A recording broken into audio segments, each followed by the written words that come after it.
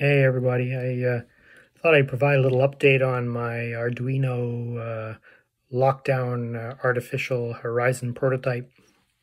I started this a couple of weeks ago, bored like everybody else, stuck at home, and thought I would see how easy it is to throw one of these together, and was surprised at how easy it is to get the basic display working. But since then I've done a little bit more work on it, and I thought I would share some of that with you.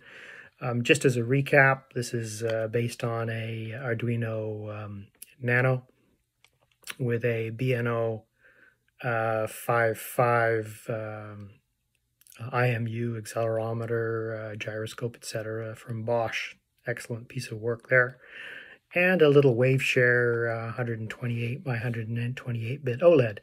And as you can see, reading the gyroscope, an accelerometer to get the appropriate data, draw an artificial horizon, 3 or 4 lines, a little fixed aircraft gull wing in the center, a heading based on the magnetic heading, and even a slip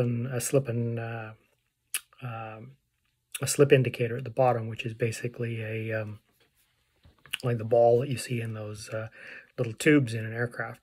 Anyway, I got a number of questions. Actually, I got 4,000 or 5,000 people looked at it, which I thought was kind of interesting. I was very surprised. But then I got an interesting question, because one of the first things that I said when I posted this was, don't use it in a real airplane, because I don't want to be sued if you pop this in an airplane and fly into a cloud and get hurt. But it occurred to me, what sorts of things do you need to do to make something like this actually safe and usable? So forget the legalities for the moment, because there are all kinds of legalities to build aircraft instrumentation and what's required. But it's no different than trying to build any other kind of device on which people's life have to depend. And there's software all around the world today. Banking systems, hospital, aircraft control systems, air traffic control systems, medical equipment that your life depends on one way or another. And so how do we go about doing that? So I thought, well, okay, let's take a look at a couple of those things in this context, because just getting the display to work and reading the gyroscope, well, that's the easy part. Hard part would be to make something like this extremely reliable and something that you could depend on. So forgetting the hardware for a moment, because the hardware has certain requirements that this hardware doesn't meet, like temperature has to be able to operate in lower temperatures and higher temperatures and so forth in order to function in an aircraft. But we take a look at the sort of the fundamental goal of an instrument like this is either it provides you information which is correct, which you can rely on, or it provides you no information whatsoever. In other words, it just switches off and provides you. If it can't provide you reliable information, it's better if it switches off than to mislead you. Because the worst thing that can happen is, you imagine you're flying along in cloud, and this is the thing that you're using to decide whether you're right side up. But you're actually turned, or you're rolling, but you can't tell by looking at the screen, because the screen has frozen for some reason. So the device has to be able to tell you that it's broken. It has to be able to audit itself and know that it's not working.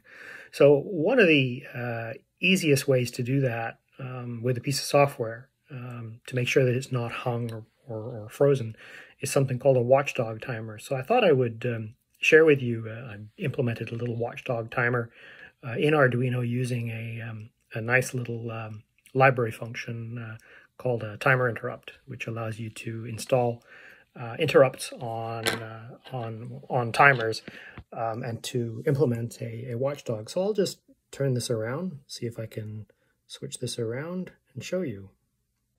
So here's the basic concept. We create a function, an interrupt service routine, which is going to be called at a fairly high frequency, in this case, once every half second. And what it does is it runs continuously.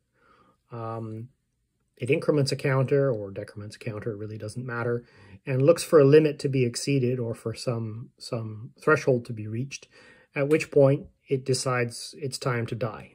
right? In other words, the main loop is not responding, and so it is now time to die. So in this case, down at the bottom of my code here, if we go into the main loop, we can see every time I go through the loop, I'm resetting a counter. And then every time this interrupt occurs, I am incrementing the counter. And as long as the loop is running, the counter will always be reset to 0. The counter will never exceed my limit here, which is 3. But if for some reason the loop hangs, let's say one of the I2C functions gets blocked, or one of the devices decides not to respond, or my code goes into Never Never Land, it will execute this code. And here what I'm doing is I'm turning off the LED, the OLED, and also this is a little trick to get the Arduino to crash and reset itself, which is to declare a void pointer to a function and then call the function indirectly. In other words, you're calling a function at 0, which on a lot of machines will cause a hard reset. So what happens in the actual execution of the device is if something hangs, it just automatically resets, which, like I said, is better than having it sit there displaying an invalid response.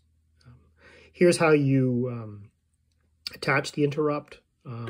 You literally declare the object, the timer, initialize it, and then attach the interrupt service routine to it. There's nothing much to this. This is a very, very simple little piece of code. This is the timer interrupt library. I forget the authors of it, but it's a very nice piece of work, very easy to use. You just declare the timer that you want to use, include it, and you can have a watchdog timer on your code. So if you're building any kind of a robotic device or anything that's got any interactions with the real world that's important, then having a watchdog timer as a way to detect that something's gone wrong and add another level of reliability to your project is a good thing. And this is something that you would see in medical software and aircraft software and telecommunications software. This is a fairly common last resort. But obviously that's no substitute for good coding and very careful checking of all the devices and making sure that they're functioning properly and responding to them correctly. But you can add another level of reliability to your devices by doing this.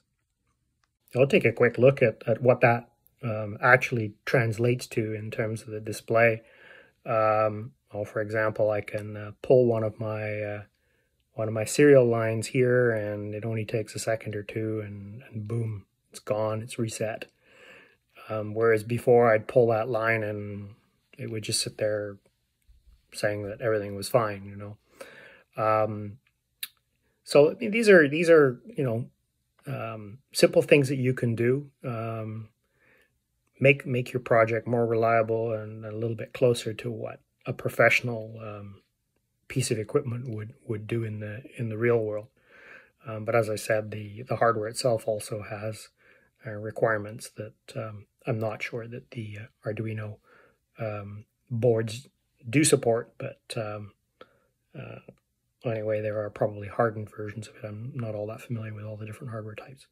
Anyway, there's a little bit of information that perhaps some people will find useful. And thanks again to the folks that are writing all these wonderful libraries, make this kind of thing far easier than when I was straight out of university and trying to build these sorts of things. It was a hell of a lot more work than it is today. And you'd be able to throw something together that sort of functions in just a few hours is hellishly impressive. Anyway, happy lockdown, everyone. Hope you find this useful and enjoy. And as I said, the code is still up on the GitHub, and I'll keep playing with it a bit.